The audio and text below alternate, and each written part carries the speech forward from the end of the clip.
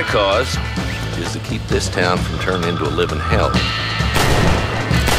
The man that kills the boss of that bunch gets $50.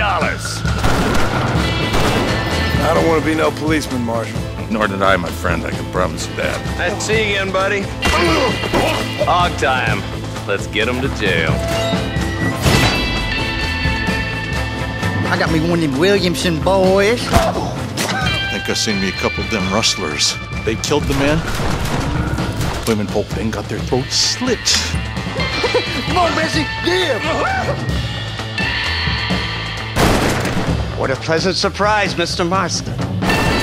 We're the bad guys. We enforce the rules.